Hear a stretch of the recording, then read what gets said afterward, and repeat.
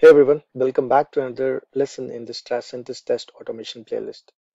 Now we are going to look at how we can run our playlist in parallel across different shared agents. We have already seen how we can create a shared agent and how we can get it to run. Now let's try and create a playlist which is based on a particular characteristics based on which we have created our shared agent. And then let's see whether that playlist is being picked up by that particular shared agent. So for that, we are going to go to our playlists, and here I'm going to create another playlist. Okay. I'm going to call this smoke. Okay. And I'm going to save this. And now we'll add another test case here. So I'm going to use this test case for this particular playlist. And then instead of sequential, I'm going to go with parallel. Okay. And then what we are going to do is we are going to look at the agent characteristics. Okay, so you can see these are the optional characteristics. So we require browser Chrome. So here we can also add more characteristics if we want. Okay, so if your test has got some particular configurations like browser configuration or operating system configuration or browser versions, you can mention all the characteristics right here. And then all the agents matching that characteristics will be displayed here. Okay, so for example, if I type now here browser and Firefox, you will see that no agent is available with this particular characteristics, which has got both Chrome and Firefox, right? That's why no agent is being displayed here. Now, if I uncheck this Firefox, you can see one agent is available, okay, and it is in idle condition.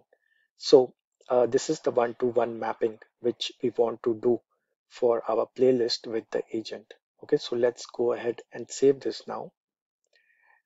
So as soon as we run this now, okay, this particular agent will be picked up for this particular playlist because the characteristics are matching. Okay, there is the run privately option also, but I'm not going to do that.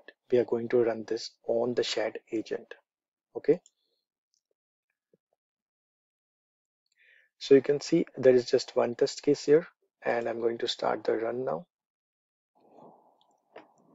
And as you can see in the background, now this particular agent has been picked up for execution.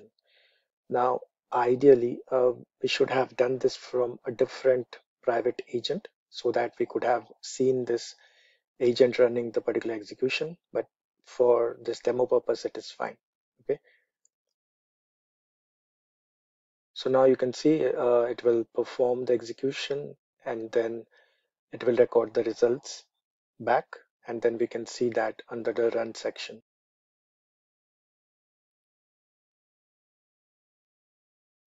Okay, so the execution has been completed. Now, if I go back to my runs, here you'll find the smoke.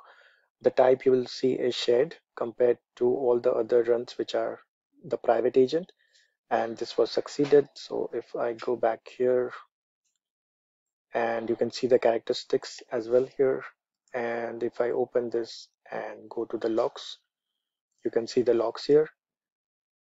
Okay,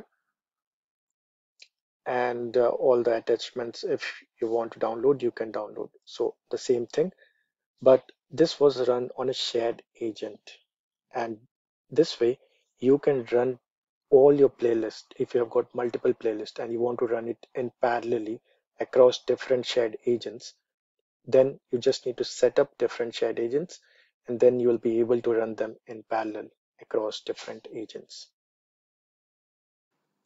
That's all for this particular video. If you have any questions, then please leave it in the comments. If you like this video, then please subscribe to our channel. Thanks for watching, and I will see you in the next video.